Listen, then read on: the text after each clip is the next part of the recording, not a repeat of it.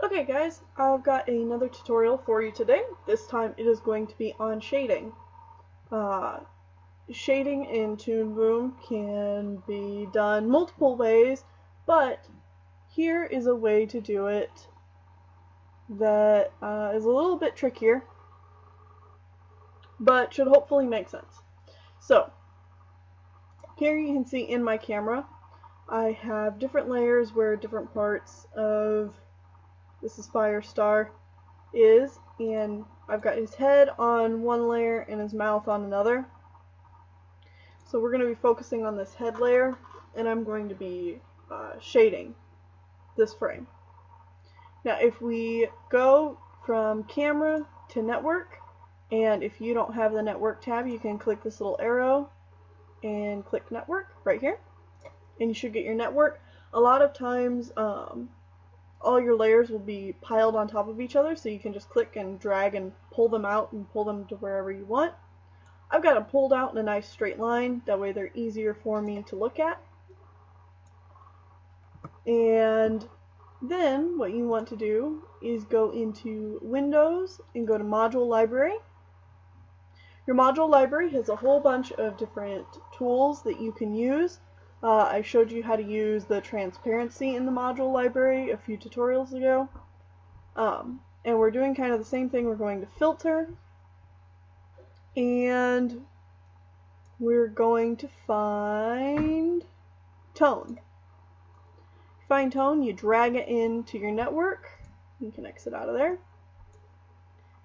And you want to take the layer that you want to be shaded and put it into this right tick. And then pull this bottom down and into the composite. And then next, I'm going to create a drawing by clicking this plus and hitting drawing. And I'm going to take it off of the composite and put it into this left tick. And I'm also going to take this green off.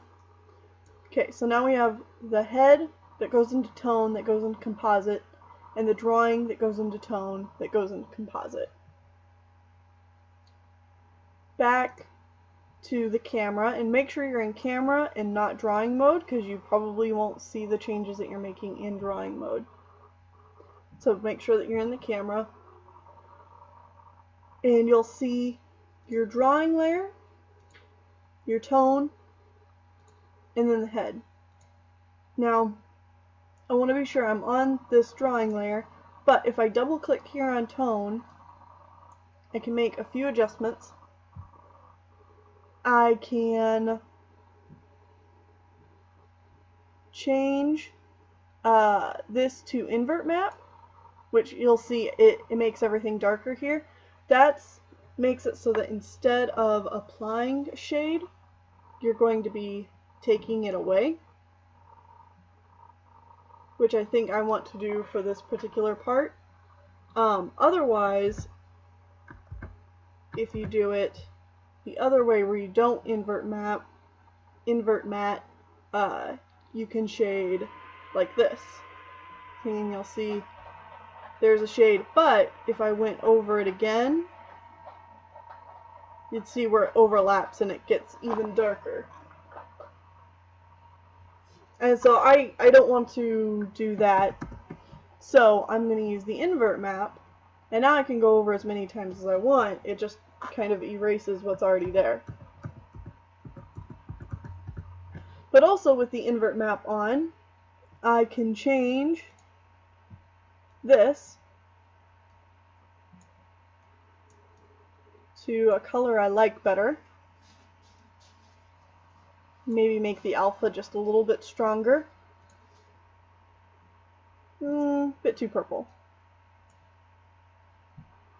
There we go. Nice blue. And now get a nice big brush, and you can just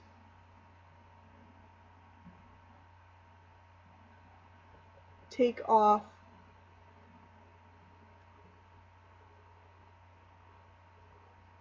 what you don't want to be shaded. And you don't have to worry about going outside your line, because it registers the drawing that you've made as the part that you're working on. So think of it like the magic wand tool in Photoshop, or like the selector inside. It just automatically grabs onto that layer. And you can do this for all your layers.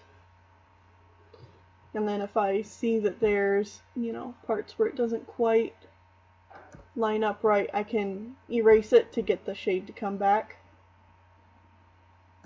right along that line.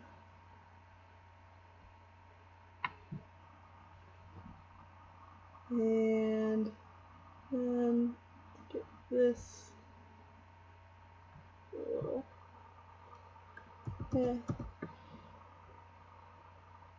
There we go. Now I just erase what I don't want shaded. Bam! There we go. And that's how you use the shader. And you'll see it's put a keyframe down here, so if I were to move on to the next layer, you know, it wouldn't be shaded again. But with how I have this mapped out, I can just move this keyframe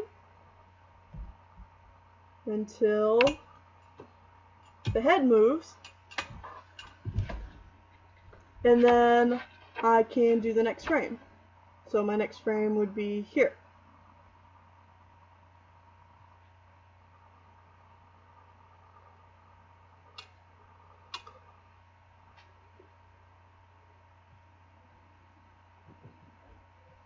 And you can see where I've gone over it with the lines here. And if I turn on the light table, I can see the drawing. But yeah, that's how you use the shader, or the tone as it is called in Toon Boom.